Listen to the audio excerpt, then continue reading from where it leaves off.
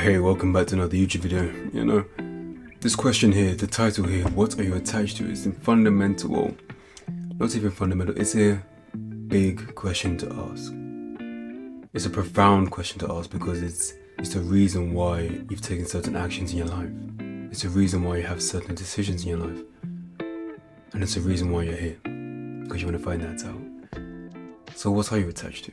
When you think of that and you say that, what comes to my mind is a mother and their child. The first attachment that a child is introduced to, the touch of their mother. That attachment grows. As the child grows up, is introduced to other family members, is then introduced to the world and other children. And as that child grows up, through primary school, through high school, all of those attachments play a huge part in that child's life, in that young adult's life, and then that adult's life. So what are you attached to? The better way to ask that is, what brings you comfort? What's a habitual action you take, and why? Why I ask that is because when we're comfortable, we associate that thing with peace, warmth, security, relaxation, all those warming feelings. Something that we can attach to and just no longer worry. When we're comfortable, we're relaxed. So what are you attached to? Attachment's an interesting word as well, because to attach means you're a part of it. So what are you a part of? See, this YouTube video, the way I make my YouTube videos is interesting. I ask questions for you to answer, for you to think about your own life, and for you to realize something different, for you to see yourself in a different lens. That's what I'm trying to get at. What are you attached to?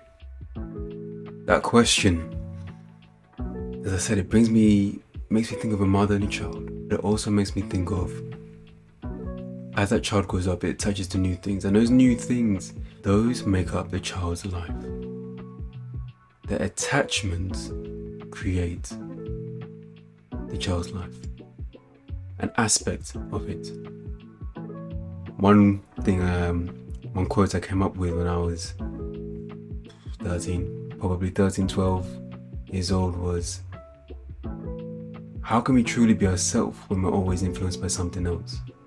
These multiple attachments that we create, how can we determine what is good and bad for us if we don't even think about it or acknowledge what we're truly attached to?